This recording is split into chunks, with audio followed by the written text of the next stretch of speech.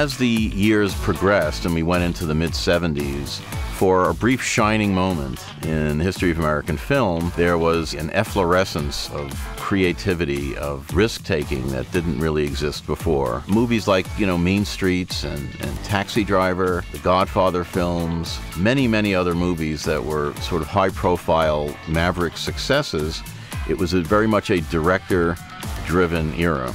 It couldn't last because ultimately a lot of the films didn't make as much money as they were supposed to, Heaven's Gate being the classic example.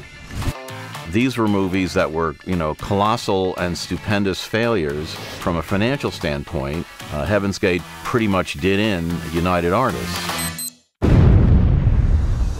At the same time, you had the corporatization of the studios because of the success of films like Jaws and Star Wars. Now, Lucas and Spielberg were both attempting to do something a little different. Now, Spielberg was always a company player. He started out very young at Universal. He had a TV contract. He did a lot of episodic television. He was very quick. He was very fast. He was very good. He moved right into the bloodstream of the studio system. Jaws was so successful that it basically woke up the studio to the idea that, well, we can blanket market this movie. We can show it in 1 million theaters, summer blockbuster. This was a somewhat new approach in marketing. It set the template for how movies were released of that nature from there on.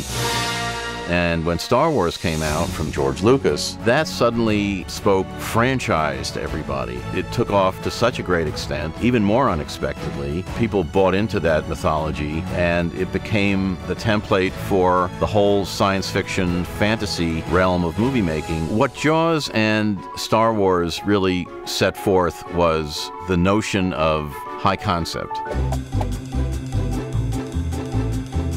If you look at the films that were the most popular in the 80s, they're almost all, big blockbuster fantasy films that spawned franchises, like Raiders, like Beverly Hills Cop, Ghostbusters. These are all movies that were set up to be franchises.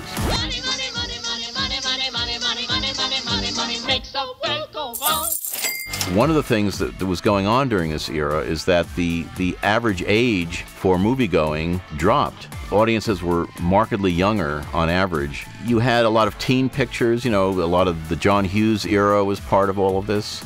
Breakfast Club, Ferris Bueller.